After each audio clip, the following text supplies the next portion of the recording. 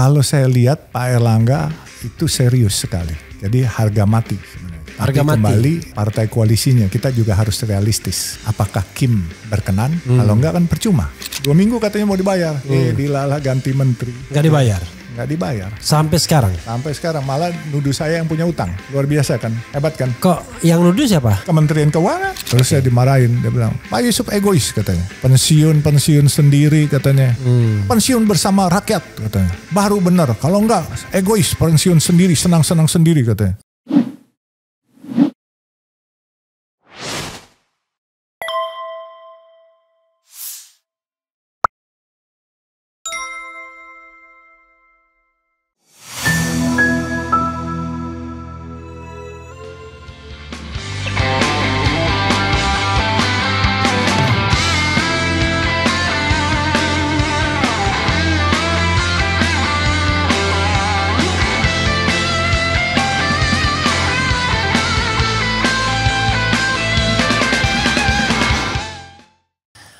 Assalamualaikum warahmatullahi wabarakatuh.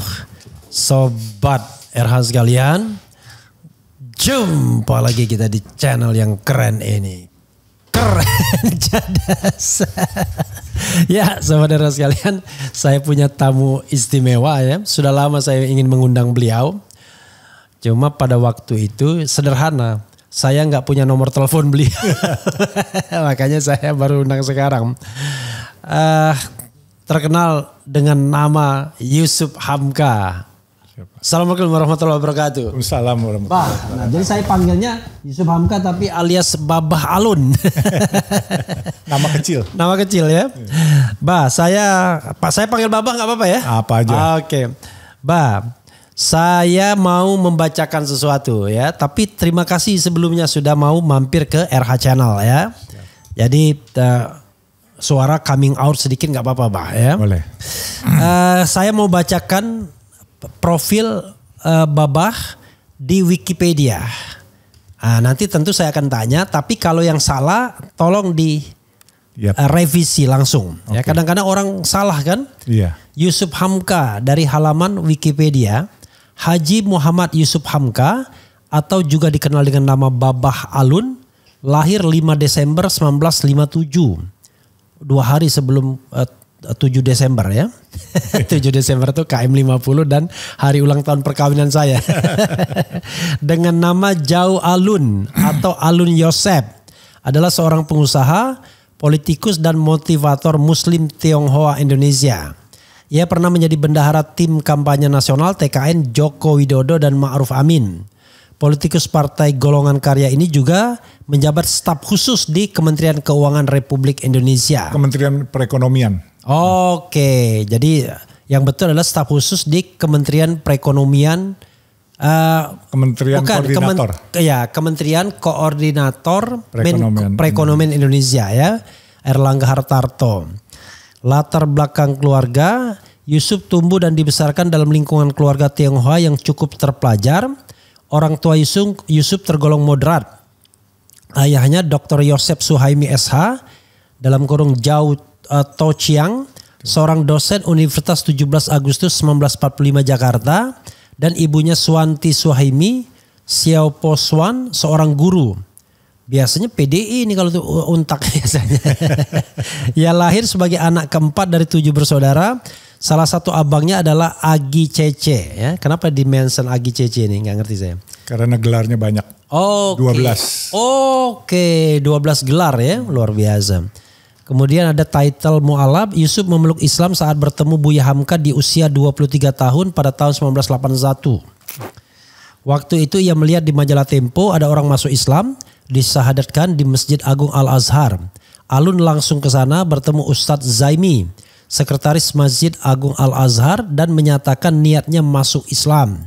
Alun kemudian dibawa ke rumah Buya Hamka di Jalan Raden Fatah. Di bawah bimbingan Buya, Alun pun mengucapkan 2 kalimat syahadat.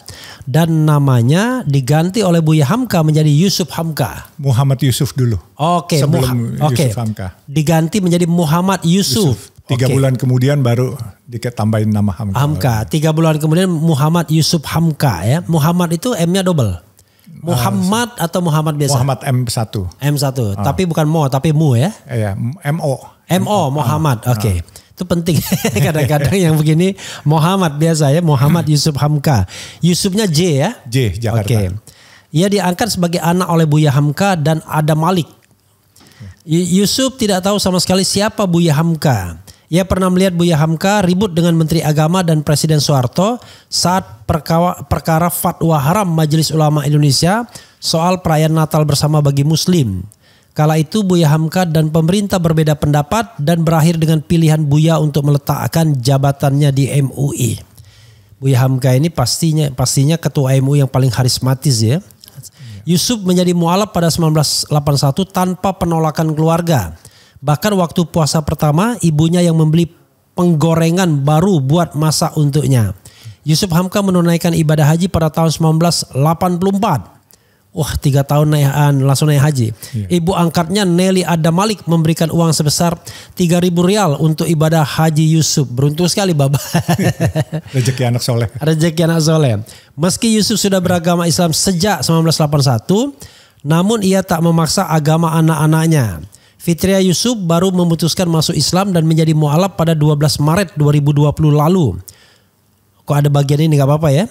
Sosialita yang juga banyak berkiprah di dunia fashion, lifestyle dan industri media ini membacakan 2 kalimat syahadat di Masjid Laut C, Sawah Besar Jakarta Pusat. Ini masjid untuk masjid yang bikin teman-teman mualaf. Mualaf itu yang bikin adalah pendiri Persatuan Islam Tionghoa Indonesia, putranya.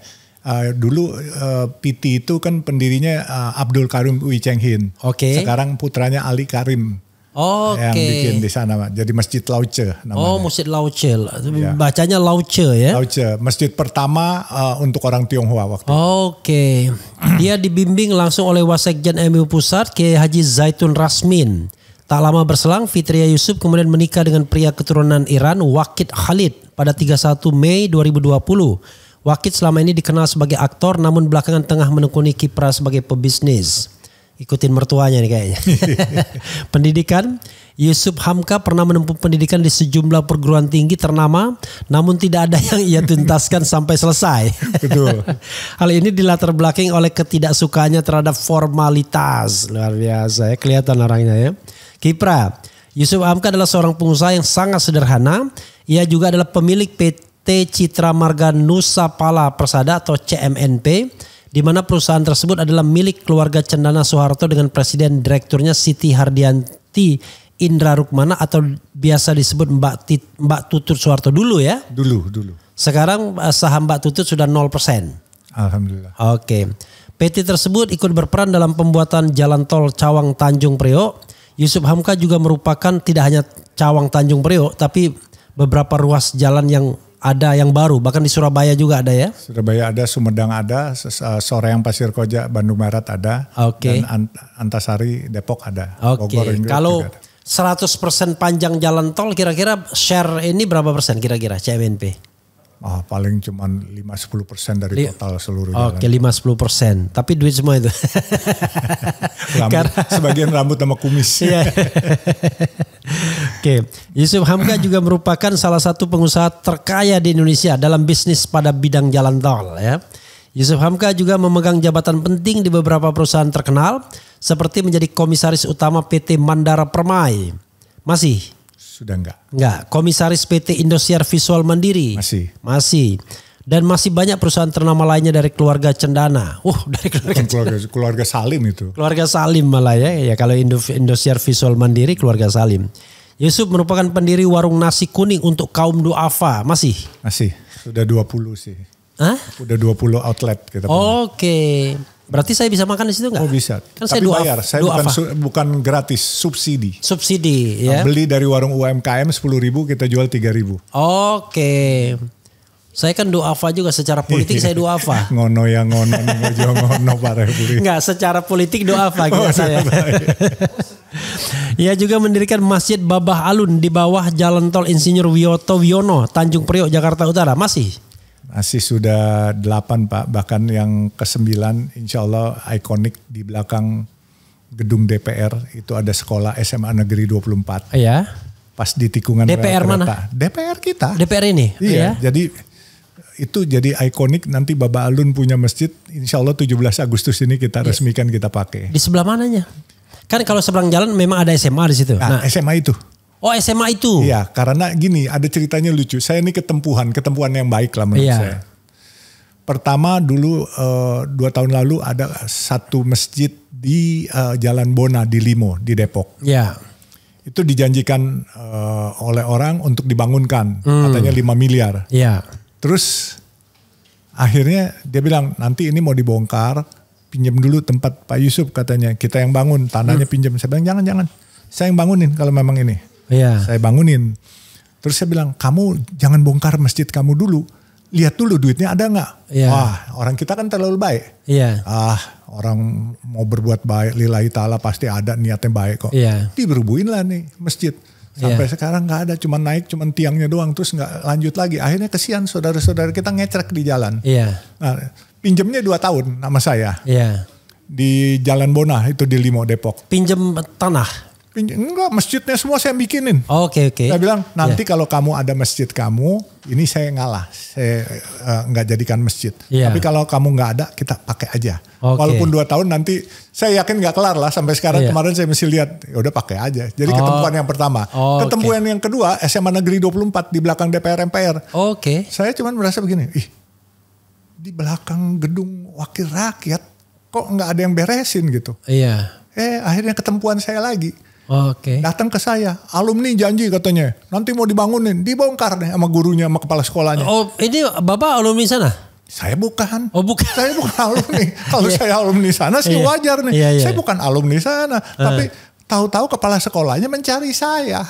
Saya pikir ini berkah buat saya kalau dicari. Terus dia bilang, boleh nggak? Saya bilang syaratnya gini, saya kan mau mengharumkan nama Islam, saya mau menyebarkan syiar. Kalau mau kayak Baba Alun, boleh. Akhirnya boleh semua. Jadi itu padahal udah ada fondasi. Cuman alumni gak keluarin duit. Ya, sekarang kita yang bangun. Nah dikala kita bangun itu saya cuman mikir.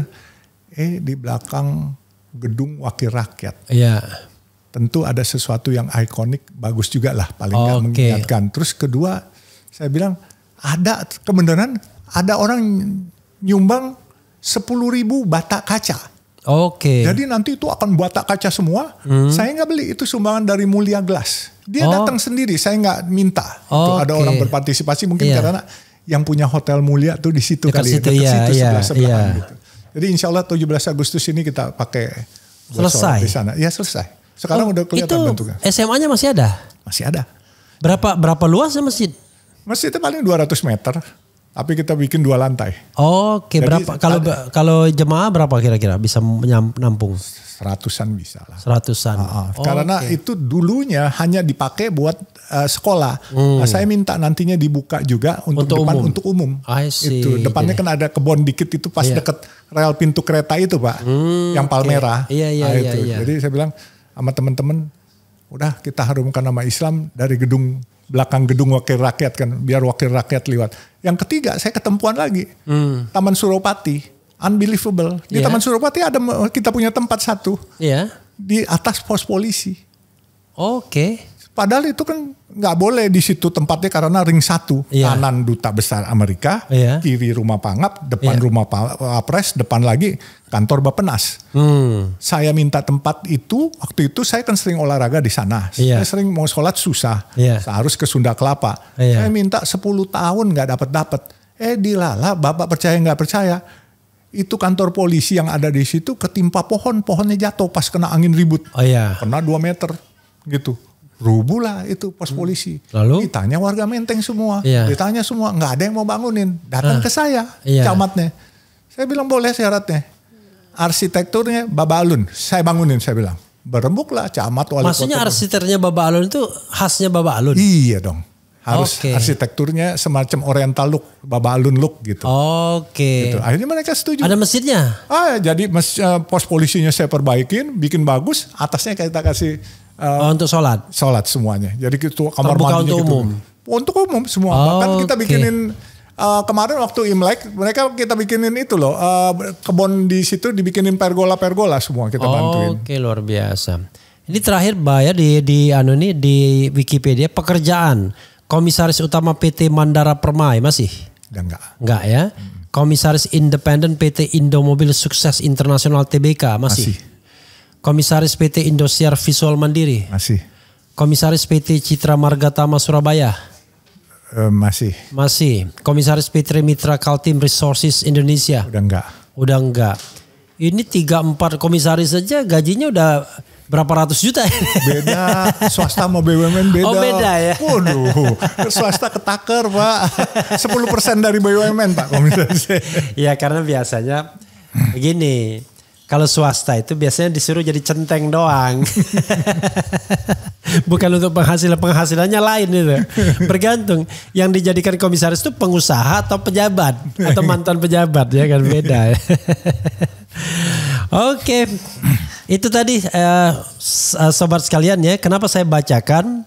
Biar kita tidak membaca informasi yang keliru atau yang salah ya. Namanya tadi Muhammad ya. Pertanyaan awal adalah ada apa dengan si kuning? Karena Babah tiba-tiba disebut ya sebelum kita bicara background Babah silakan nanti dijelaskan. Tiba-tiba Babah Alun kalau Kaisang mau nyalon sebagai gubernur DKI kami kasih Babah Alun, kami kasih Jusuf Hamka. Itu kata Erlangga Hartarto. Belakangan Jusuf Hamka, Babah Alun cari sendiri mitra. Karena Golkar cuma 10 kursi dan kelihatannya Kaisang gak jelas juga mau kemana. Silakan dijelaskan, Bah. Jadi memang saya nih aktif di Golkar sebenarnya sejak zaman SMP itu kami kan di Pramuka. Pramuka itu kan di bawah Kuarnas, Kuartir Nasional. Dan Kuarnas itu kan dulu semua under bawah Golkar kan. Yeah. Jadi kita mengenal lah semua orang-orang Golkar. Bahkan waktu peristiwa Lapangan Banteng kami juga banyak bantu Golkar yang mana menjaga kantor sekretariat Golkar dulu di Jalan Tengku Umar itu tim suksesnya. Ya baiklah kita udah lama dan saya terus belakangan kan jadi staf khusus Pak Erlangga. Dan Pak Erlangga menawarkan saya beberapa kali untuk ikut pileg, bahkan untuk ikut di kabinet apa semua. Saya bilang enggak Pak, saya orang swasta, saya cukup staf khusus Bapak. Bahkan kalau boleh saya cuma jadi teman Bapak aja, saya juga udah seneng kok, saya pasti datang setiap hari. Tapi beliau kan rupanya mau supaya ada saya tanggung jawab dan keterikatan. Nah saya sebenarnya saya nggak ikut ngurus-ngurus kantor Kemenko maupun urus-urus kantor di DPP Golkar, enggak. Saya kebanyakan sebagai teman diskusi. Jadi saya punya mata telinga itu kan di market Pak, saya pengusaha. Dan beliau kan Menteri Perekonomian. Jadi kadangkala hal-hal yang ada hambatan-hambatan di bawah, orang-orang teman-teman saya kan banyak cerita. Saya sampaikan kepada beliau supaya bisa jadi masukan kepada pemerintah. Dan itu setiap jam makan siang biasanya gitu.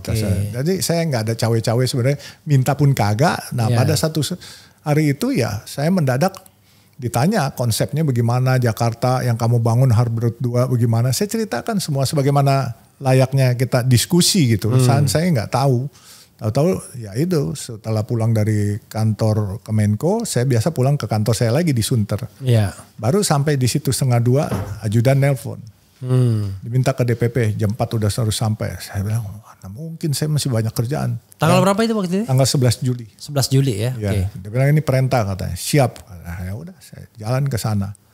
Bawa baju kuning. Saya mana punya baju. Saya bilang saya nggak ada di rumah. Saya bilang nggak keburu. Oh ya udah datang sini. Akhirnya dipinjamin baju sama dan nggak tahu baju siapa itu. Ya udah tuh. Akhirnya diumumin saya sampai terkaget-kaget. Saya bilang lah. Itu 11 Juli itu yang terakhir ya? 18 Juli yang terakhir. Oh 18 Juli yang terakhir. Jadi 11 Juli itu waktu bilang sama Kaisang itu ya? Iya. Oke, itu Cawagup itu. Jadi saya terus ya karena udah di announce ya saya harus terima. Saya terus pas udah Mas Kaisang pulang kami kan makan malam di kantor DPP. Saya nanya, Pak ini serius? Ya serius katanya. Kok gak bilang-bilang? Nah kan tadi udah ditanyain waktu makan siang. Kamu udah kasih program kamu. Dan kita yang dengerin semua, memang ini yang dibutuhkan Jakarta katanya. Kita dorong. Terus ada, saya bilang, saya mesti nawar Pak kalau bisa, jangan saya. Terus Celi. Rizal Malarangeng. Kalau perintah bagaimana? Oh kalau perintah saya loyal. Ya, asal yang untuk buat kebaikan saya loyal. Ini perintah katanya. sambil melihat ke Pak Erlangga. Iya. Pak Erlangga terus manggut. Oh ya sudah Pak, saya jalanin aja. Ya kan. Saya telepon guru saya. Kelly staf khusus juga? Wakil Ketua Umum Golkar. Oh, Wakil Ketua Umum Golkar. Oke. Itu. Nah, saya telepon guru saya Habib Hilal, Wakil Ketua Umum PBNU. Bib, saya sebenarnya udah mau pensiun Bib, tapi saya dapat tugas begini, malah saya dimarahin. Pak Jusuf egois katanya. Egois kenapa? Saya dalam hati kenapa jadi marah-marah nih ya guru saya. Ya kan saya biasa tempat guru saya itu tempat bertanya Habib saya. Hilal itu di mana? Di Wakil Ketua Umum PBNU. Oke. Jadi guru saya kan banyak Pak. Tuan guru saya itu kemana-mana. Saat Latif pun guru saya. Ya kan. Banyak lah yang Bapak kenal-kenal. Kiai-kiai kondang juga guru saya. Semua yang pokoknya yang mentor-mentor saya anggap tuan guru buat saya gitu. Nah terus saya dimarahin. Dia bilang Pak Jusuf egois katanya. Pensiun sendiri katanya. Pensiun bersama rakyat katanya. Baru benar. Kalau enggak egois pensiun sendiri, senang-senang sendiri katanya. Terima aja kalau udah memang perintah dari Pak Erlangga berarti itu semua jalurnya gerak Allah melalui Pak Erlangga katanya. Siap Bib. Ya udah saya terus tutup telepon sambil galau itu. Terus saya pulang di mobil. Nyonya saya nelpon, saya nggak angkat kan karena ngobrol gitu. Wah rame itu semua ditanya sama nyonya mana anak. Ini apaan nih? Ada berita di medsos katanya bener nih katanya. Saya bilang ya bener nggak bener. Kamu ngajarin saya kita orang semua nggak usah berpolitik, kamu berpolitik. Saya bilang saya bukannya berpolitik, saya diminta untuk kepentingan partai, kepentingan rakyat ya saya terima. Saya bilang saya juga tidak dalam kapasitas untuk menolak karena ini saya udah tanya tuan guru. Coba jelasin ke rumah. Diadilin lah saya pulang Pak ke rumah sama nyonya mana anak saya. Ditanya kenapa? Saya bilang kan dulu gini. Kan dulu saya selalu bilang kita diajarin sama guru-guru yang dulu jangan berpolitik jadi pengusaha aja katanya. Kalau pengusaha besok makan apa, kalau politik itu mungkin bisa besok makan siapa. Nah, terus saya tambahin slogannya, kalau Baba Alun besok kita kasih makan siapa. Ya kan selama ini udah 6,5 tahun saya kasih makan nasi kuning Pak buat orang. Kan kita subsidi, kita nggak gratis tapi kita subsidi. Kita beli dari warung setempat, kita suruh jual, kita kasih. 10.000 kita suruh dia jual 3.000 lalu 7.000-nya kita hitung berapa porsi yang dihabis kita bayar. Jadi warungnya giliran. Ada 5 warung giliran. Kalau apa? Makan apa? Makan siapa? Makan siapa? Kita kasih makan siapa? Kita kasih makan siapa? Itu kan politik yang benar begitu. Berpolitiklah untuk memberi makan orang banyak. Itu pasti politik yang benar. Gitu. Kalau kita makan siapa itu juga nggak benar. Gitu. Lalu kemudian Mbah? Ya setelah itu ya saya ceritakan gitu, terus saya masih berharap itu wacana. Ya dari DPP Golkar mungkin cuman ngetes doang. Ternyata respon positif terhadap nama saya bagus. Nah saya nggak dibilangin juga. Kamis selanjutnya itu hari Kamis 11 Juli. Kamis selanjutnya 18 Juli kami makan. Kami makan terus Pak Erlangga bilang, waktu itu ada sekjen, ada ketua pemenangan pemilu Pak Doli. Doli ya deh. Doli Tanjung. Sekjen Pak Erlangga sama Pak Celi. Pak Jusuf nanti sore ke Celi kantor. itu Rizal Malarangeng ya? Ya. Sore ke DPP katanya, terima surat instruksi katanya. Jam 5 katanya. Pak Sekjen bilang jam 3, terus Pak Ketua Umum bilang jam 5. Oh ya udah Pak, jam 5 aja Pak saya, karena saya banyak kerjaan di kantor yang saya belum beresin. Saya baliklah jam 1 tuh kelar makan, saya balik ke kantor. Tahu-tahu ditelepon dari orangnya Pak Sekjen, Pak Jusuf disuruh datang. Lah ini kan baru jam 2:30, gue baru duduk di bangku kantor gue nih, saya bilang. Nanti jam 5 saya datang. Nggak bisa, udah ditunggu, udah kumpul semua. Jam 3 harus di sini. Lompat lah saya, ya udahlah. Saya datang ke sana. Oh, rupanya pemberian surat mandat itu rupanya DPD semua pada datang ke sana. Tanggal 18 itu ya? Tanggal 18. Saya sampai sana setengah 4 atau jam 4. Mandat itu tidak hanya untuk Jakarta tapi untuk daerah lain juga? Buat DPD lain juga. Jadi bukan khusus kepada saya aja. Ada DPD lain dikasih orang-orang lain. Ya saya naik ke atas, saya ketemu Pak Sekjen. Terus saya bilang, Pak Sekjen masih lama. Nah, Sorry, siapa Sekjen Golkar saya? Pak Ludwig Paulus. Oh iya, oke. Pak Ludwig ya. Jenderal Ludwig Paulus yang sekarang beliau juga wakil ketua DPR. Iya.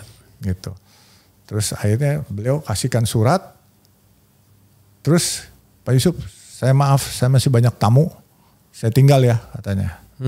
Gitu. Jadi beliau tinggal tamu-tamu dari daerah-daerah Papua tuh banyak semua yang dikasih surat tugas semua. Udahlah saya terima surat tugas. Wah, depan udah banyak teman-teman jurnalis di sini. Ya buka dong. Saya bilang ini surat rahasia bukan, cuman buka. Saya buka. Waktu buka saya terkaget karena bukan cawagup di situ, cagup atau cawagup. Oke. Dikasih alternatif ya. Dikasih alternatif itu. Makanya saya bilang sampai sekarang pun saya juga bingung-bingung tapi ya udahlah ngalir aja kita.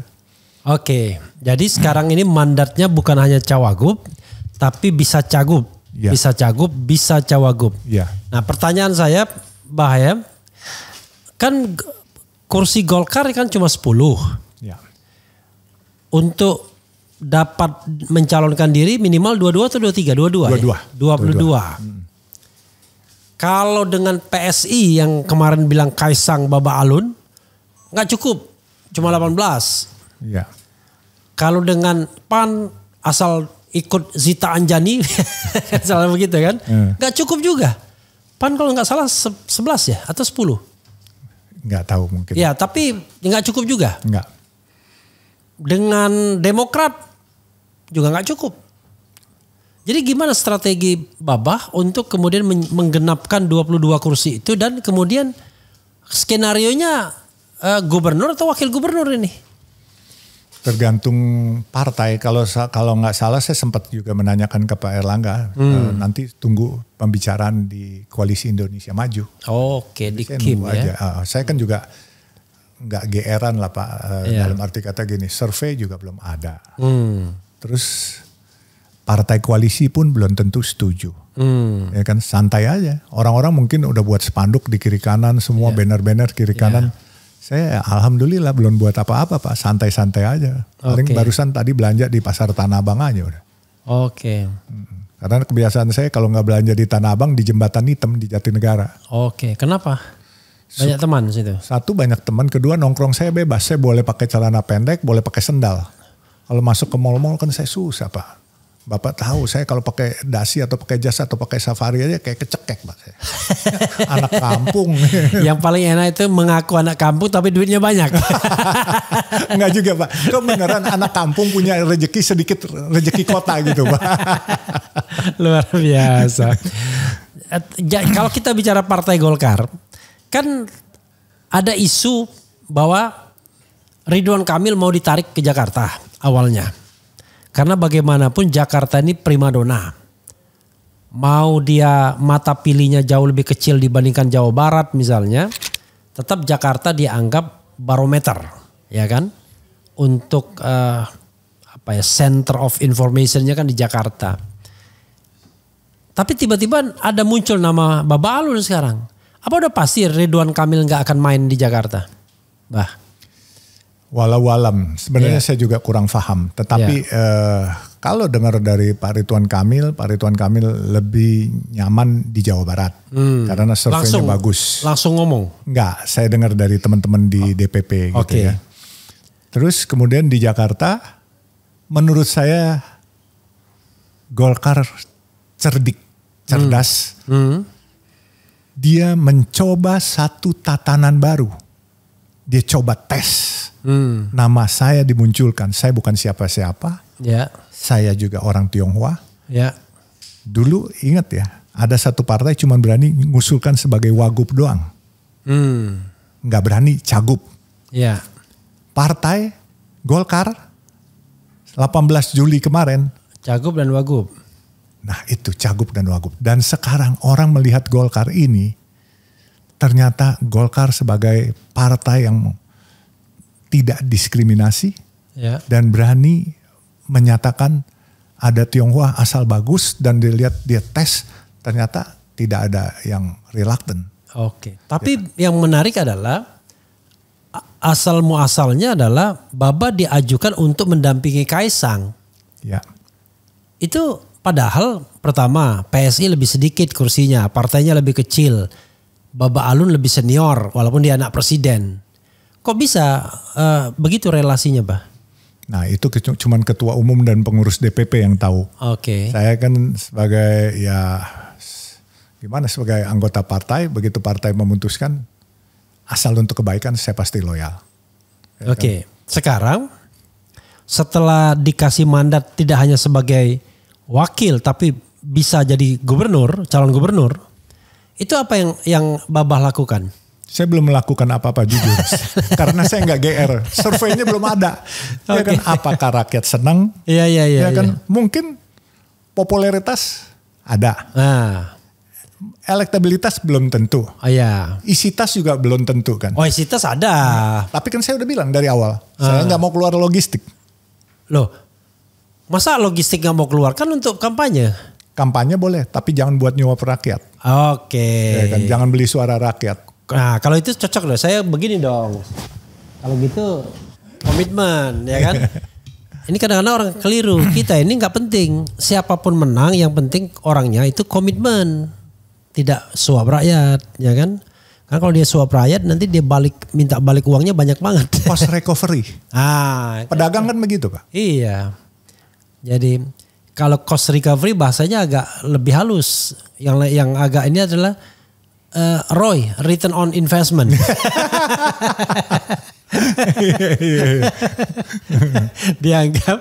dianggap investasi politik katanya.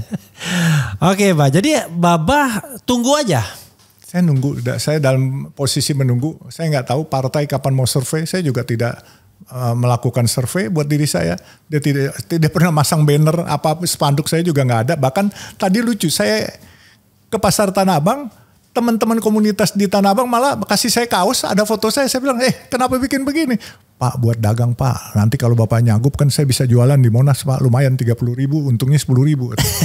Saya bilang buset, ada mikir cuan aja. Memang pedagang Tanah Abang kan saudara-saudara kita dari Minang, dari Tionghoa tuh banyak kan, semua pinter-pinter dagang itu. Jadi setelah dinyatakan sebagai cagup atau cawagup, pernah ketemu Anies gak? Waktu cawagup teleponan aja. Waktu cawagup. Oh, teleponan. Sama Pak Ahok juga teleponan aja. Kan karena kami selama ini juga WA-an, teleponan gitu kan. Oke. Waktu cawagup apa yang diomongkan ke Anies? Ya saya bilang, Pak, maaf saya diperintah partai saya untuk jadi cawagup. Oh ya nggak apa-apa, gabung-gabung aja katanya. Ya saya terserah partai Pak. Itu aja sih, simple. Ahok pun juga, saya telepon Pak Ahok, saya bilang saya dicalonkan ini. Nanti saya bilang kalau memang Pak Ahok nggak running, bagi-bagi ilmunya ya, tolong ajarin gitu. Ya, jadi kita semua teman baik lah Pak, saling isi lah. Oke. Ya kan? Jadi ya memang Babah kanan kiri depan belakang bisa diterima, acceptable, karena selama ini nggak bikin kontroversi. Biasanya yang bikin kontroversi itu yang susah ya kan. Sejauh ini kan kelihatannya kalau di publik baru Anies Baswedan yang sudah mendapatkan tiket. Itu kalau partainya committed.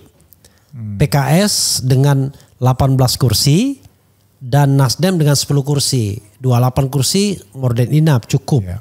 Apalagi kalau misalnya bisik-bisik tetangga PKB mau gabung. Tetapi yang lain belum muncul. Yang dimunculkan selain Anies, Babah Alun. Tapi petnya kita juga nggak tahu rutenya dari mana ke mana begitu. Komentar Babah Alun. Karena pendaftaran kan tanggal 27 Agustus nanti. Ya. Bulan ini juga. Saya sempat menanyakan kepada ketua umum. Saya bilang, Pak, ini Bapak yakin apa elektabilitas saya akan ada? Kamu popularitas sudah ada. Ya. Dan Golkar yakin elektabilitas kamu ada, tapi Golkar akan secara ilmiah basisnya. Kita sudah survei, nanti hasilnya mungkin pertengahan Agustus katanya. Kamu siap-siap aja. Saya bilang, waduh Pak, saya bilang why should me? Saya bilang, iya. Ya udah rakyat kalau mau, kamu harus bikin sesuatu yang baik lah buat warga Jakarta katanya. Ya selama ini nggak pernah ditangani oleh pengusaha, siapa tahu pengusaha membawa kebaikan juga kan, bisa mengurai lebih cepat. Gitu. Ini harga mati atau separuh harga atau harga negotiable atau apa? Untuk memajukan Babah di DKI ini bagi Partai Golkar. Kalau saya lihat Pak Erlangga itu serius sekali. Jadi harga mati sebenarnya. Tapi kembali partai koalisinya kita juga harus realistis. Apakah Kim berkenan? Kalau enggak kan percuma. Ya kan satu partai aja kan enggak mencukupi. Ya. Siapa tahu mungkin Golkar menyodorkan nama saya untuk kontestasi ini di audisi dulu sama partai-partai Kim. Apakah partai dalam Kim ini berkenan? Ya baru bisa ikut kontestasi. Kalau enggak ya kembali. Saya kan memang cita-cita kan pensiun sebagai kayak Mother Teresa aja. Saya nggak berpikir ikut berpolitik. Itu aja, simple kok. I have nothing to lose, Pak. Jadi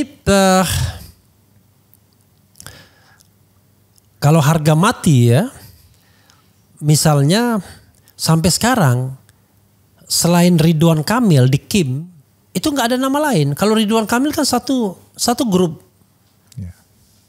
Lalu ada nama Kaisang misalnya. Di Kim juga.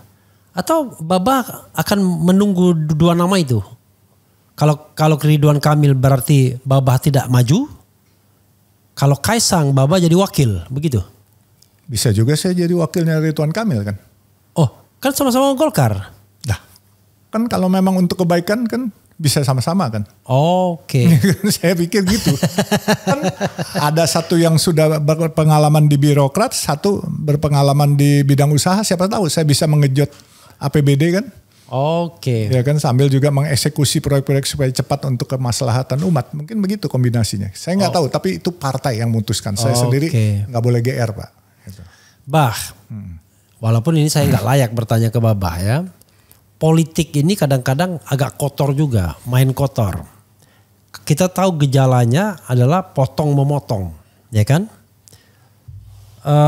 Di dalam pilkada, kalau Anda mau mengalahkan seseorang, ada berbagai cara. Salah satunya adalah penerapan threshold. Sekarang kalau kita lihat elektabilitas, kan nomor 1 itu Anies. Kalau menurut Kompas, nomor 2 Ahok, nomor 3 Ridwan Kamil. Tapi 3 orang ini bisa jadi tidak maju semua dengan alasan masing-masing. Anies belum tentu dapat 22 kursi. Ya sekarang Nasdem sama PKS mengatakan iya. Tapi apa ada jaminan? Jangan lupa Nasdem agak karena kemarin waktu Pilpres kita masih berjuang di MK dia sudah mengucapkan selamat ya kan. Jadi ada record seperti itu dan dia tidak pernah menjadi oposisi, mualaf dia dalam hal oposisi ya kan begitu. Kemudian Ahok sekarang PDIP walaupun partainya Pak Lurah ya kan. Tapi Pak Lurah sendiri udah nggak merasa PDIP lagi, entah dia partai apa, kita nggak tahu. Dan PDIP kelihatannya juga di cornerkan, dipojokkan kan, dijadikan di pojok bukan dipojokkan. Nah, jadi Ahok pun dengan elektabilitas nomor 2 belum tentu bisa maju juga. Sementara kita tahu partai-partai Islam, kita kan dewasa dalam politik kan, belum tentu mau sama Ahok, ya kan? Untuk misalnya PKS mau digabung dengan PDIP untuk mendukung Ahok belum tentu mau dia.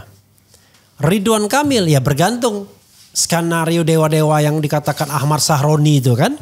Katanya oh ini Ahmad Sahroni itu pintar, 2 dia mengatakan. Tergantung dewa-dewa. Yang kedua belum tentu Anies didaftarkan. Dia bilang begitu. Ya kan. Nah apa komentar Babah terhadap fenomena ini? Atau itulah peluang Babah? Saya tidak melihat itu merupakan peluang saya. Tapi seperti saya katakan makanya jangan suka kagetan, jangan suka GR. Saya orang mungkin sudah kepilih, begitu besok mau dilantik tahu-tahu dipanggil Tuhan. Kan nggak jadi juga. Semua kan tergantung ridho Allah. Saya cuma berpikir simpel.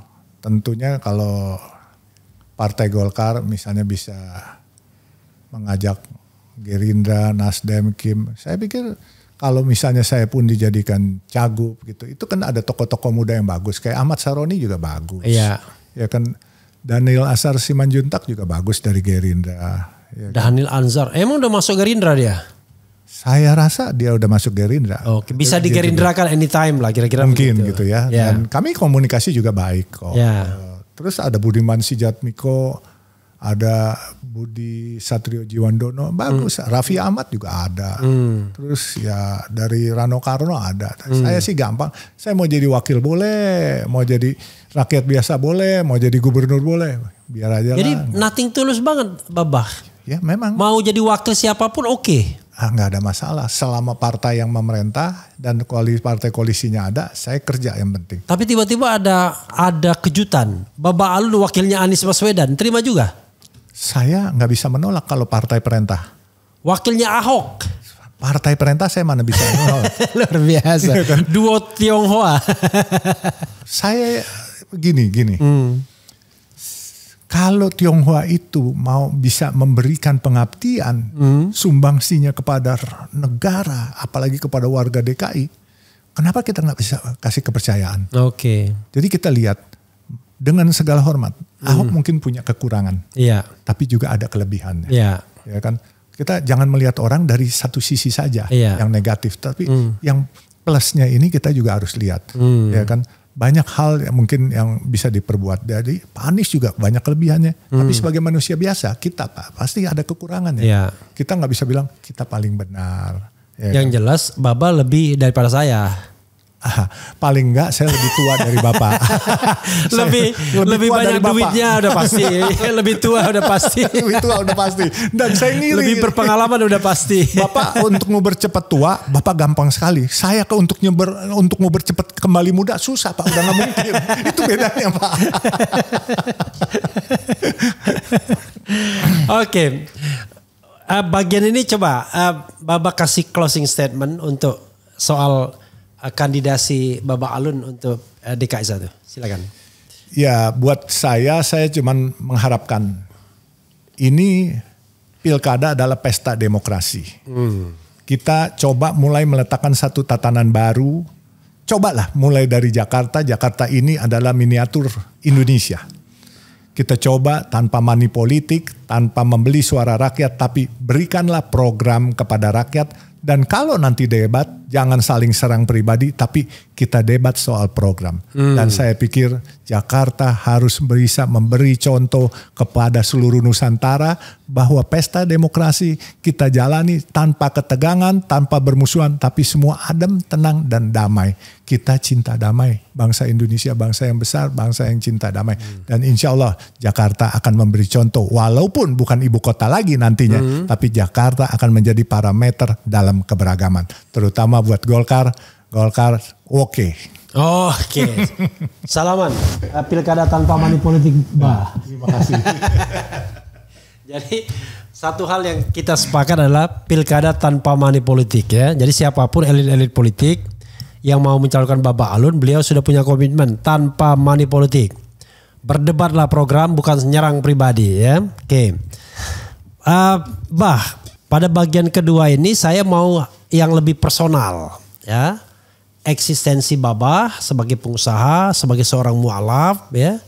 Sebagai orang yang zaman dulu kena penjara juga yang saya dengar ceritanya kan. Saya mau memulai dari yang terkait dengan kemualapan Babah. Saya kira ini pertanyaan yang mengulang, tetapi barangkali ada sisi-sisi yang belum Babah ceritakan. Silakan, Bah.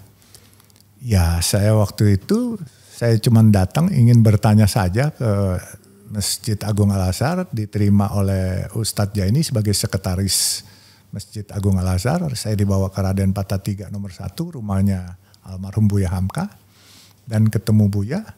Terus ditanya, kenapa? Saya bilang, saya niat mau masuk Islam. Oh gitu, sebentar, kalau nggak salah Buya masuk ke dalam terus keluar lagi. Ya udah kita ini aja, syahadat. Saya bilang, syahadat apa tuh? Kita baca-baca katanya mau masuk Islam. Iya, saya bilang saya mau belajar dulu. Besok aja saya bilang saya belajar dulu. Oh nggak boleh, harus hari ini. Saya masih bilang, kok maksa? Saya bilang, kenapa harus hari ini? Nah, beliau dengan cinta kasih mengajarkan, dia bilang, kalau kamu pulang ke rumah, terus kamu kenapa-napa meninggal sebagai non muslim, dosanya dibuya. Saya kaget. Oh ya udah, tapi saya bilang saya nggak bisa baca nih, ikutin saya aja. Ikutin apa? Baca 2 kalimat syahadat. Akhirnya salaman, asyhadu alla ilaha illallah wa asyhadu anna muhammadar rasulullah. Udah katanya, kamu muslim dan dosa kamu semua bersih. Kamu bagaikan bayi yang baru lahir, berbuatlah baik.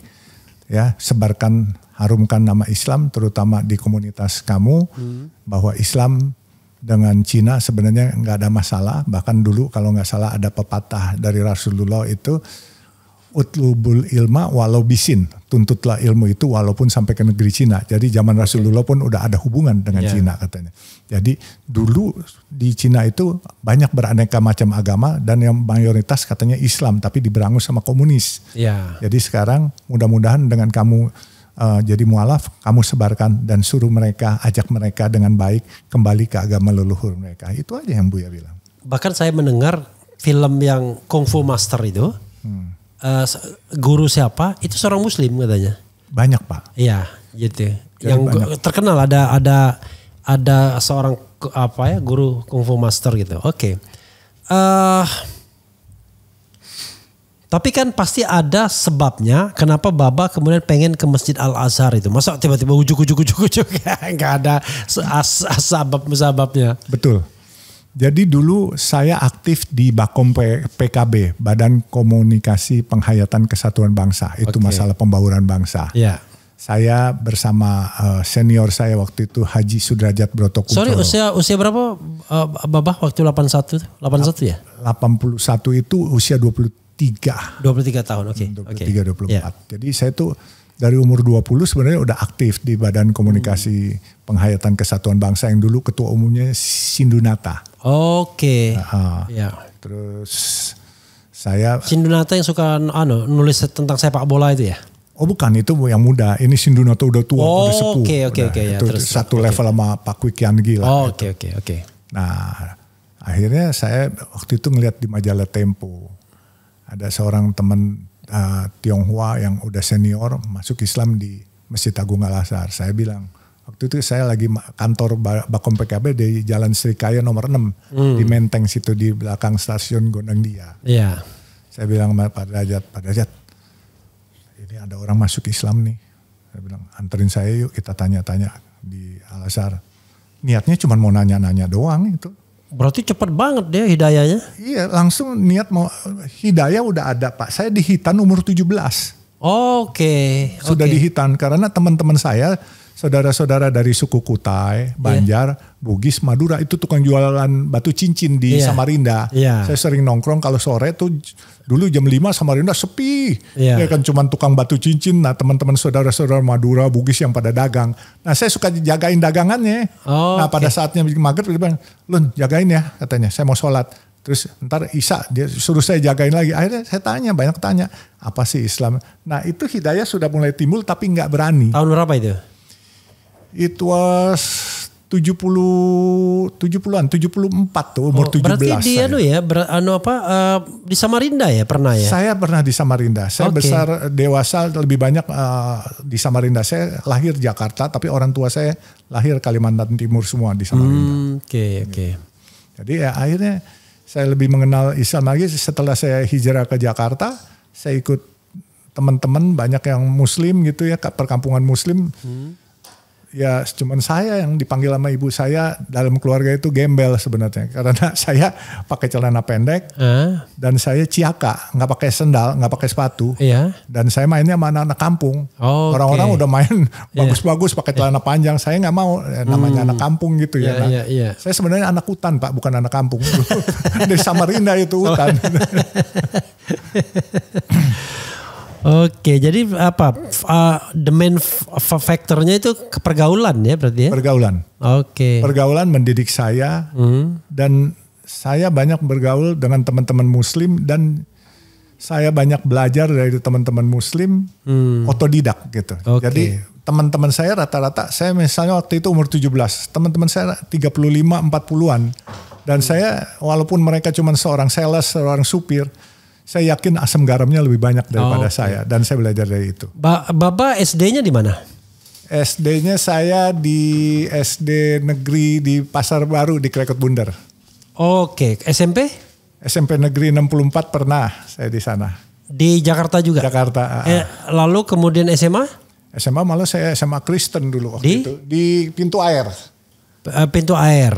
Lalu di Samarinda Kak itu kapan? Saya tuh kan waktu sekolah nakal Pak, saya pindah ke situ, habis tawuran pulang ke sana, terus ntar udah aman balik lagi, gitu, kabur ke sana. Belakangan waktu saya kuliah tingkat 1, terus ya ada waktu itu ribut sama anak Kopassus, akhirnya saya hijrah pulang ke kampung sana. Nah, terus saya masuk ke Hulu Mahakam Pak, saya takut waktu itu. Oke, jadi kalau kuliah di Untak? Oh saya banyak Pak.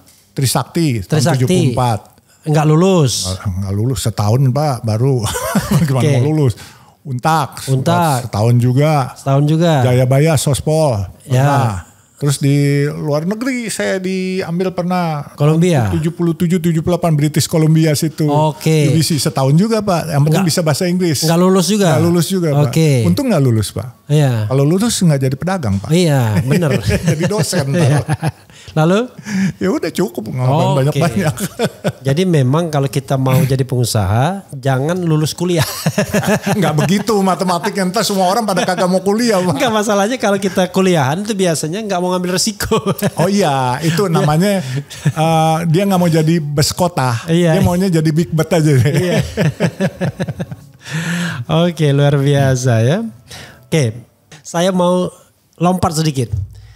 Soal jadi pengusaha dan jadi pemain politik dalam tanda kutip ya. Jadi pengusaha dulu Bah ya. Pasti orang kemudian tanya, gimana sih ini ujuk-ujuknya seorang Baba Alun tiba-tiba kok bisa menjadi pemegang saham atau pemegang saham mayoritas atau pengendali CMNP. Dan orang tahu CMNP itu Citra Marga Nusapala.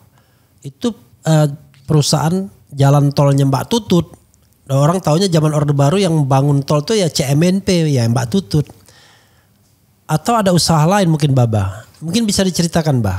Kapan mulai kemudian terjun di usaha? Karena kalau saya lihat orang tua sepertinya pendidik bukan pengusaha ya. Betul. Silakan Mbak. Jadi memang orang tua saya dosen, bapak saya, ibu saya guru SMA. Saya kecil memang sudah suka dagang yaitu dagang es mambo. Es mambo tuh es yang di cairan di plastik gitu. Terus sama kacang goreng pakai asongan gitu, ngasong. Kemudian dikala mulai SMA saya berteman dengan teman-teman saya yang lebih senior.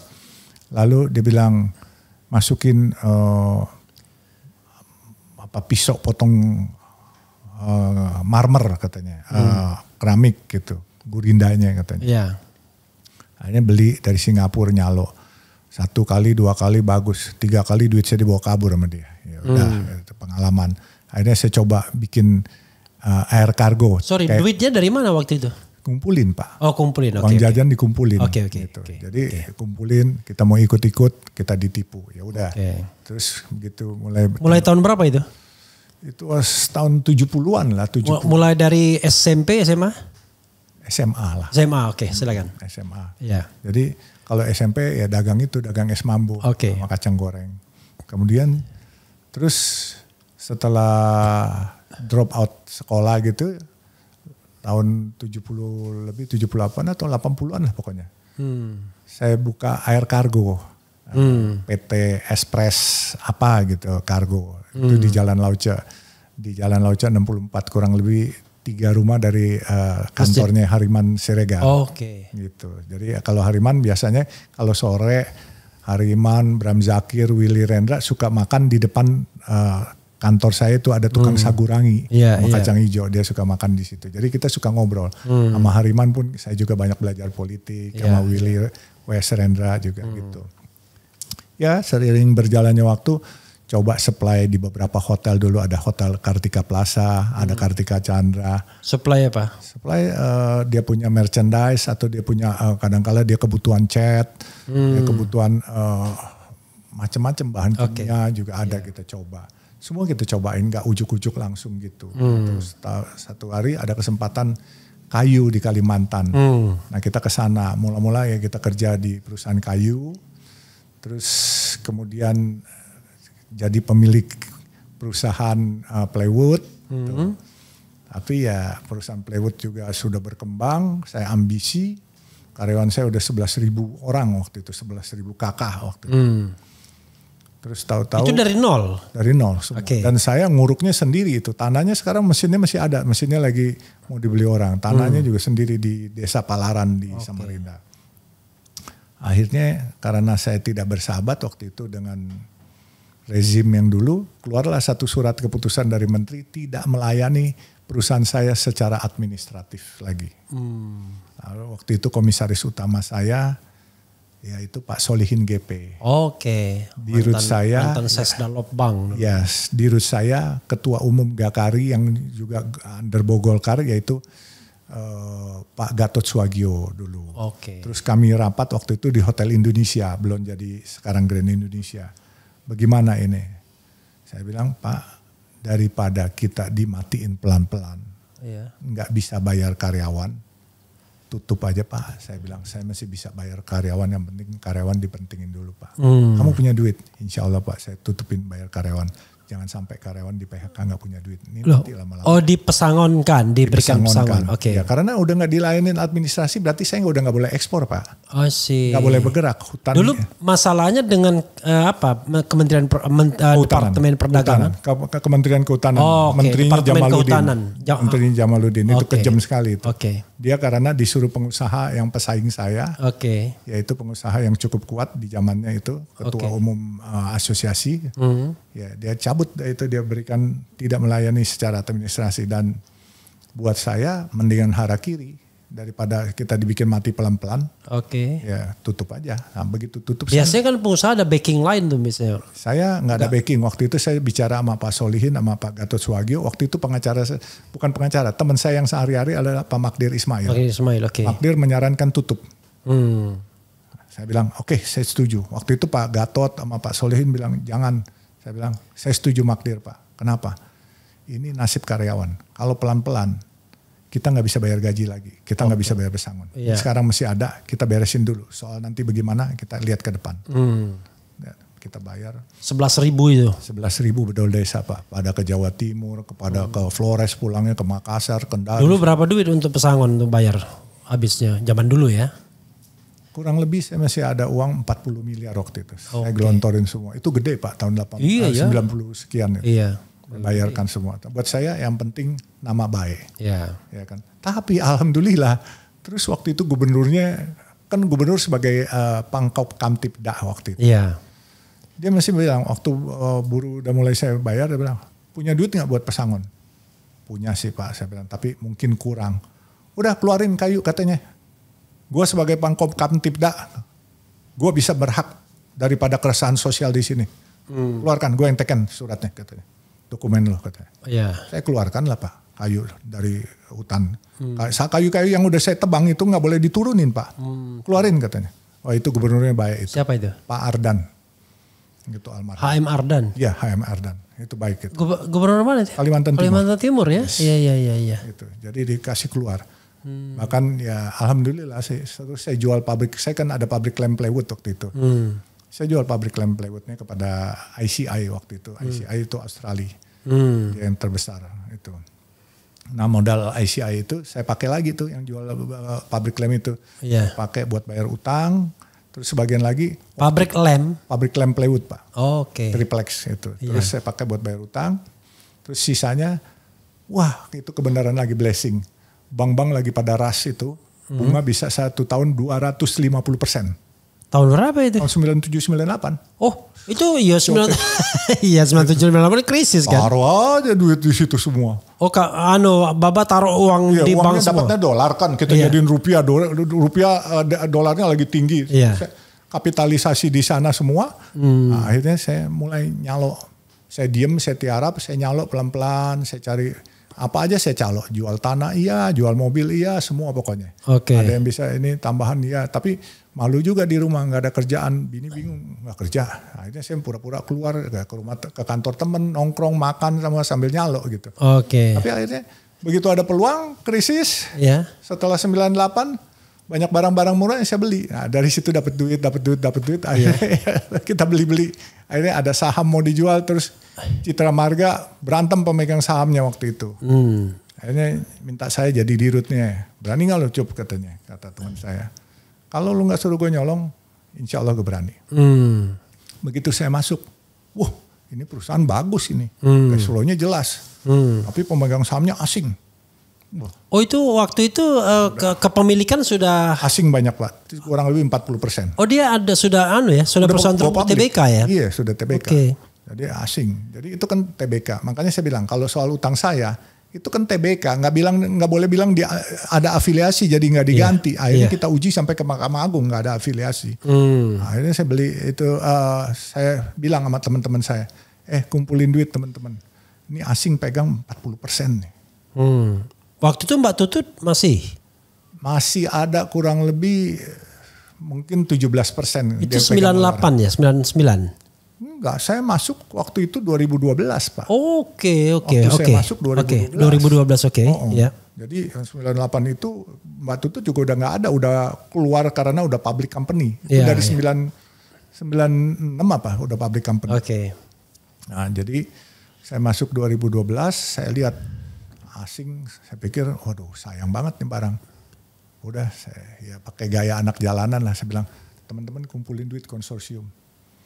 Ntar saya mau kasih statement, pasti asingnya kabur, saya bilang gitu. Itu kabur lu beliin, saya bilang.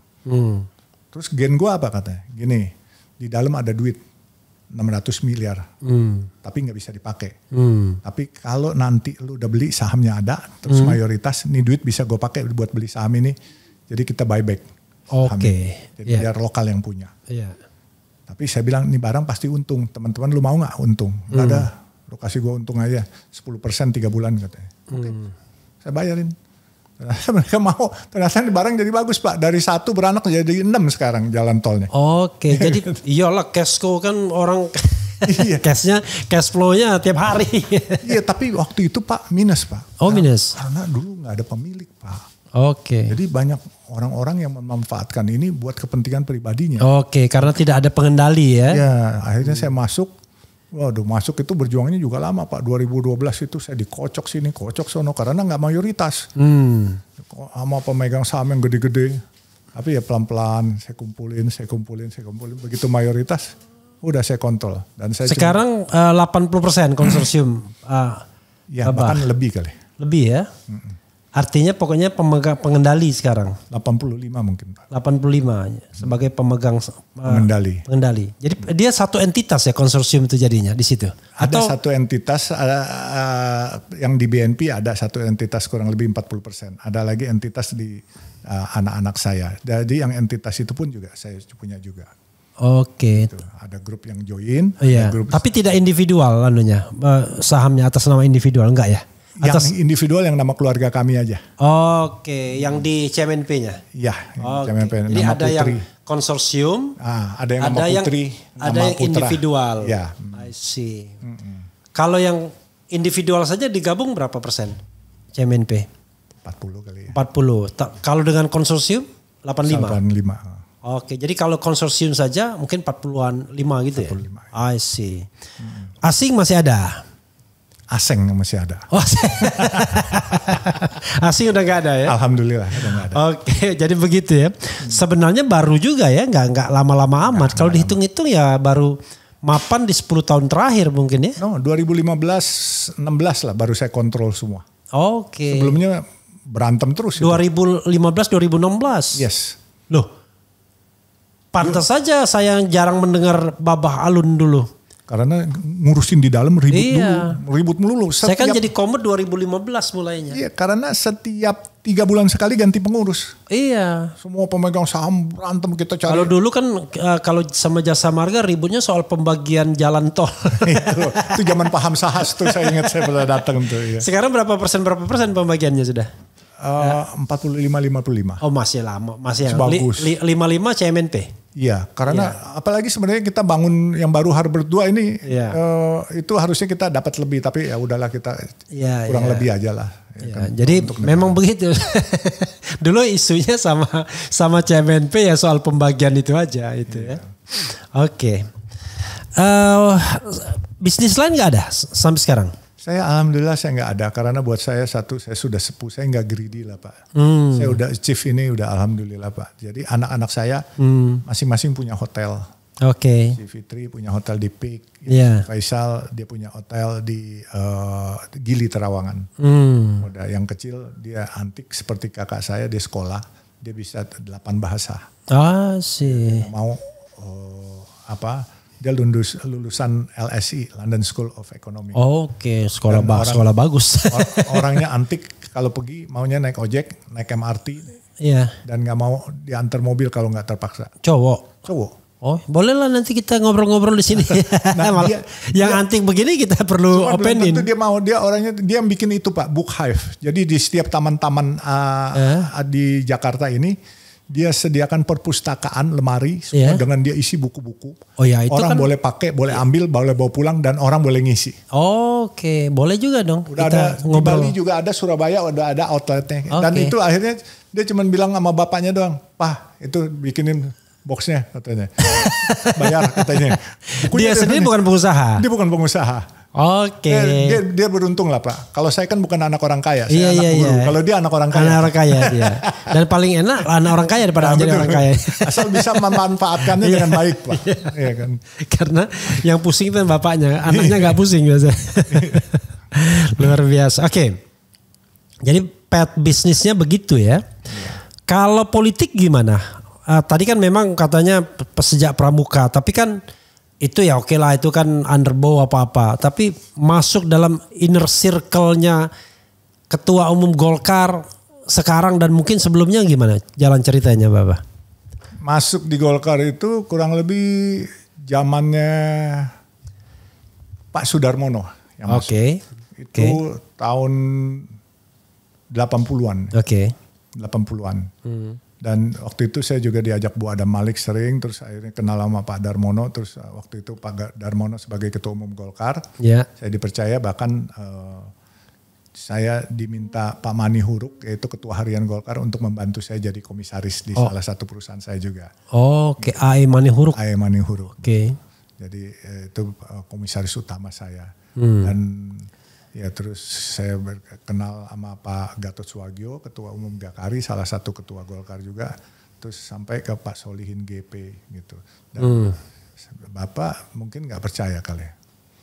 Pak Solihin GP sampai akhir hayatnya mesti membantu saya di perusahaan. Itu tetap ada namanya di perusahaan saya. Gitu. Jadi saya kehilangan itu orang baik, orang sangat bersih.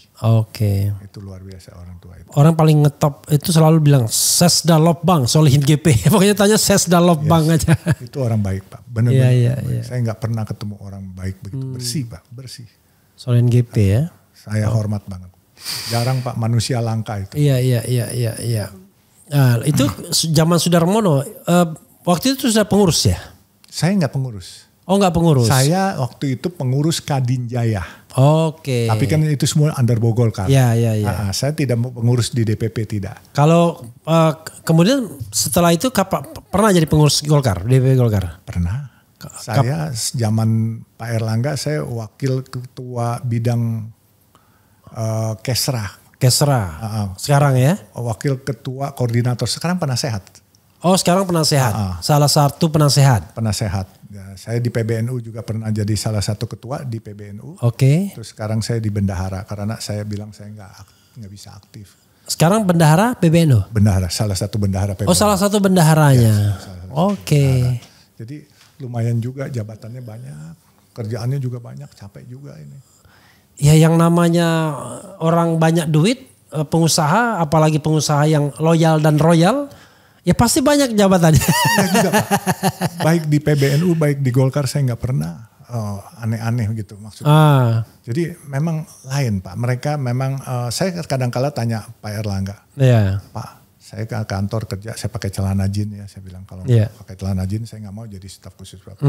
Boleh, tapi kalau lagi rapat sama ini Dewan guru semua, ahli-ahli ekonom, lu pakai celana jeansnya warna hitam dong katanya. Iya. Siap Pak, kalau enggak boleh dong Pak pakai celana jeans biru. Boleh katanya. Saya bilang, dia bilang malah, kalau Jusuf Hamka nggak pakai jeans, terus nggak pakai baju tangan pendek, namanya bukan Jusuf Hamka katanya. Kan pernah satu hari saya diajak untuk penutupan BEJ. Itu tahun 2020 atau 2021. Saya waktu itu akhir tahun, Sup ikut saya katanya. Mana Pak? BJ. Saya ikut aja. Saya kan pakai baju begini aja. Yeah. Terus ajudan bilang dari mobil di depan kan dia, Pak, dress code-nya harus batik katanya. Terus saya bilang sama Pak Erlangga, Pak, gue kagak bawa batik Pak, baju gue begini, gue gak usah ikut Pak. Saya bilang gitu. Terus Pak Erlangga nyeletuk, tahu nggak nyeletuknya santai. Jusuf, kalau dipakein batik bukan Jusuf Hamka, Jusuf Batik namanya. Kalau Jusuf Hamka ya begini katanya. Udah ikut. Dia kebenaran beliau mewakili presiden Pak. Iya. Presiden waktu itu lagi berhalangan untuk nutup Bursa Efek Jakarta. Iya. Bapak tahu yang datang menteri-menteri semua Pak. Iya. Ada waktu itu ada Kabar Eskrim Pak Agus sekarang Wakapolri. Iya. Itu semua ada menteri-menteri sampai nyalamin saya, ngeliatin saya dari atas sampai ke bawah kaki. Saya bukan gak hormatin dia Pak, saya diajak bagaimana. Iya, cuman saya kadang-kala maksudnya kenapa sih ini menteri-menteri pada ngelihat baju saya begini gitu, bukan saya gak menghormatin dia. Terus saya pulangnya saya ngadu sama Pak Erlangga. Pak saya malu Pak. Oh sebelum pulang disuruh foto, session foto. Yeah. Itu semua pakai baju rapi Pak. Menteri Keuangan pakai batik, semua yang laki pakai batik. Saya nyempil juga Pak, ikut pakai baju tangan pendek gitu. Yeah. Terus pulang saya bilang, Pak gak enak lu Pak. Saya bilang, saya kan bukan siapa-siapa sampai diliatin begitu. Otak mereka juga belum tentu lebih pintar dari lu katanya.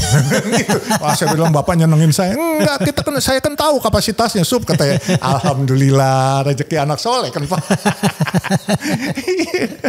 Yang pasti Pak, otaknya belum tentu Pak. Maksudnya itu saya tuh pasti lebih bodoh dari mereka. Enggak juga, tetapi, semuanya belum tentu. Tetapi soal sportivitas, soal gentleman, mungkin saya bisa bilang saya lebih sedikit dari mereka. Okay. Komitmen saya lebih sedikit dari mereka. Karena saya tidak pernah zolim, saya tidak pernah asbun, saya tidak pernah bohong. Gitu. Mereka semua berani bohong. Kadang-kala saya dituduh. Saya minta utang saya, dibilang saya punya utang. Terus saya bilang, kalau saya punya utang, saya kasih 1 triliun. Kalau ternyata saya tidak dibuktikan bisa punya utang, kamu bayar saya 1 rupiah. Enak gak Pak? Taruhan 1 triliun sama 1 rupiah. Iya. Iya sempat ribut dalam tanda kutip ya. Sempat ribut-ribut Bapak Harun nagih utang. Iya. Terus dibilang saya utang. Itu jalan ceritanya gimana Mbah? Ya jadi gitu. Saya kan ada perusahaan kan punya deposito. Perusahaan apa waktu itu? Citra Marga. Oh CMNP. Waktu saya masuk kan saya berhak, itu udah putusan pengadilan, saya uber dong. Iya. Bahwa negara punya utang, saya uber. Karena itu utang perusahaan atau utang Babalun? Utang perusahaan, oke. Iya, saya uber. Dibilang afiliasi. Karena Bank Yama pemiliknya sama PT CMNP. Akhirnya kita uji di pengadilan. Secara hukum kita udah sampai PK, menang kita. Oke. Nah kita menang. Sudah minta damai pula, nawar, udah buat Kementerian Keuangan. Sorry, berapa uangnya waktu itu? Waktu itu 400 miliar, 379 kali. 2015. Utangnya berikut dendanya. Oh, depositonya cuma 78, 79 miliar. Depositonya 78. Tapi dendanya kan 2% selama dari tahun 98. Oke. Gitu. Atas karena putusan pengadilan ya? Iya, terus akhirnya saya somasi, minta damai. Waktu itu Pak Menteri Keuangannya Pak Bambang Brojonegoro. Terus Kepala Biro Hukumnya Bapak Indra Surya Sarjana Hukum. Saya kenal Indra Surya. Ya. Nah, Bapak boleh tanya. Beliau yang minta teken. Saya bilang, Pak 2 minggu ya bayar, saya kasih diskon. Diskonnya bukan 50%. 70% kali. Dari 400 saya potong jadi 179. Oke. Jadi kurang lebih 230 saya diskon. Iya. 230 ya 40 ya. 70%. Yeah. Enggak 60%-an saya diskon. Tanda tangan. 2 minggu katanya mau dibayar. Dilalah ganti menteri. Enggak dibayar? Enggak dibayar. Sampai sekarang? Sampai sekarang. Malah nuduh saya yang punya utang. Luar biasa kan. Hebat kan. Kok yang nuduh siapa? Kementerian Keuangan. Bu Sri Mulyani? Anak buahnya. Maksudnya utang perusahaan atau utang pribadi? Saya katanya masih ada utang BLBI. Saya nggak pernah terkait dengan BLBI sama sekali. Makanya saya bilang asbun semuanya kan. Jadi kan kembali ke solokan saya. Oh jadi utang BLBI atas nama Bapak Alun. Citra Marga katanya. Oh Citra Marga. Oke sama-sama CMNP ini ya. Dipikir. Vice versa pokoknya bolak-balik ya. Akhirnya belakangan ngaku PT Citra yang lain bukan Citra Marga. Aduh Pak, malu banget. Okay. Itu kan nama saya, the damage already done. Oke. Ya kan? Tapi ya hari itu ya udah minta maaf ya sudahlah. Mereka kan asal bunyi aja. Tapi kan Bapak ngerti kan. My value is 1 trillion. Iya. Mereka 1 rupiah Pak. Iya. Ya kan? Aduh. Sekarang belum dibayar. Boro-boro kita kirimin surat, kita tanya, kagak dijawab, di telepon juga kagak. Sekarang pertanyaannya adalah, kan Bapak punya teman tuh, Erlangga Hartarto. Nah, saya orang yang tidak pernah mau konflik of interest Pak. Ya kan. Ya saya kan ubernya Kementerian Keuangan dan waktu itu kan Pak Mahfud MD Polhukam sebagai Ketua Satgas BLBI.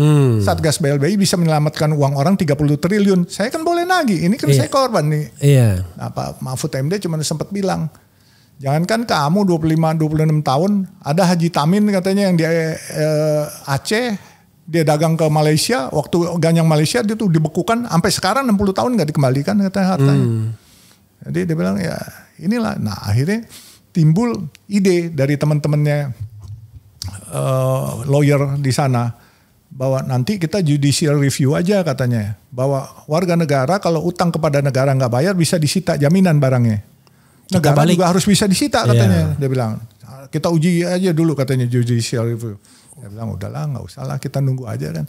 Biar bagaimana buat saya kan negara punya utang. Kan sekarang negara punya utang, hitungan Baba berapa utangnya? Kurang lebih mostly almost 800 Pak. Oh jadi tidak berlaku lagi yang nggak mau, perdamaian 179 lagi udah ke laut itu, udah nggak mau saya. Saya udah somasi sekali, 2 kali, 3 kali. Bahwa kalau nggak dibayar, saya batalkan ini. Nggak dibayar, batalkan. Nah kemarin Desember kemarin sempat dipanggil. Yang lucu bukan kembali ke 179, mau nawar di 78 miliar. Oh. Nah, jadi ya buat saya. Nilainya, value-nya udah jauh banget ya. Iya buat saya gini Pak, saya sih bukan orang yang kaya-kaya banget. Tapi rasanya ada rasa bangga tersendiri lah. Walaupun saya nggak ada utang negara, tapi negara punya utang sama saya kan keren Pak. Gitu. Real utangnya. Real Pak, bukan rambut Pak, itu duit itu utangnya. Tak, Bapak juga kemarin waktu Jokowi Ma'ruf sebagai bendahara. Sempat bendahara sebulan ya Pak. Oh sebulan doang. Sebulan doang. Setelah itu Erick Thohir. Erick Thohir ketuanya. Terenggono. Oh Terenggono. Kan dulu ada 2. Wahyu Sakti Terenggono. Iya. Iya. Jadi saya bilang waktu itu Pak Jokowi meresmikan jalan tol Desari saya. Iya. Terus beliau menghimbau swasta harus diajak kerjasama seperti ini. Bagus membangun karena negara tidak bisa sendiri. Ayo bergandeng tangan sama swasta. Langsung saya izin Pak Jokowi. Pak saya kan sekarang bendahara TKN. Sudah ada 2 bendahara Pak. Lebih baik 1. Nanti tidak produktif lagi. Saya bilang buat apa 2, ya mendingan 1. Saya kembangin jalan tol aja boleh Pak. Boleh, tapi lapor ketua umum kamu katanya gitu. Lapor? Minta izin sama ketua umum kamu. Erlangga?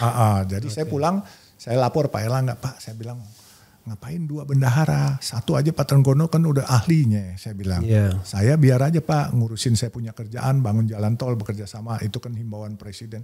Oh ya udah dah ngomong sama presiden kata dia. Saya bilang udah Pak saya ngomong sama presiden. Kapan lu ngomong? Kemarin waktu peresmian. Wah pinter aja lu. Malah Pak Erlangga bilang sama teman-teman waktu itu ada Pak Sekjen, ada Nurul Arifin. Sayang nih, ini jabatan bisa wakil menteri atau menteri nih katanya. Bendahara nih. Saya bilang saya kagak mau lah. Saya mendingan jadi mantri aja tukang hitan. Saya bilang tukang sunat. Bener Pak saya ditawar itu masih ada itu orang-orangnya Bapak bisa tanya. Jadi makanya saya bilang. Saya dari dulu aja ditawarin nggak mau Pak. Makanya sekarang ditawari jadi apa? Ya kan paling enggak kan Pak Terenggono jadi wakil menteri sekarang jadi menteri. Bendahara kan kebagian Pak. Saya juga bisa kebagian kan. Tapi saya nggak mau. Zaman Gus Dur saya pernah ditawarin Pak waktu beliau presiden Pak untuk jadi Menpora melalui Wondo waktu itu. Iya. Oh yang tukang pijit tuh Wondo. Saya bilang enggak. Enggak mau. Gus Dur bilang Jusuf saya katanya enggak. Untung saya enggak ikut-ikut. Kalau enggak nanti skandal juga. Iya. Iya luar biasa ya. Kira karena beliau ini ada namanya juga orang sibuk ya. banyak hal yang ingin saya tanyakan, tetapi rasanya yang jelas kalau kita masih sisakan berarti beliau akan datang lagi nanti insya Allah. Insya Allah Pak. Karena orang kayak beliau ini apa ya istilahnya, ngomong itu tidak tedeng aling-aling, itu yang paling penting ya. Frankly speaking ya. Yang penting ngomong apa adanya, jangan ada apanya. Ada apanya. Tadi terakhir kalau nggak ada duit, kalau banyak, jadi gini, kalau punya duit, kalau banyak duit jangan sombong. Kalau banyak duit jangan sombong. Nggak banyak duit jangan bohong. Nggak banyak duit jangan bohong. Nggak punya duit jangan nyolong. Nggak punya duit jangan nyolong. Kalau lu utang jangan songong. Kalau lu utang jangan songong. Mancing aja Bapak nih. Jadi yang songong itu adalah Kementerian Keuangan. Enggak, saya nggak bilang gitu. Bah, silakan Bapak closing statement, Bah.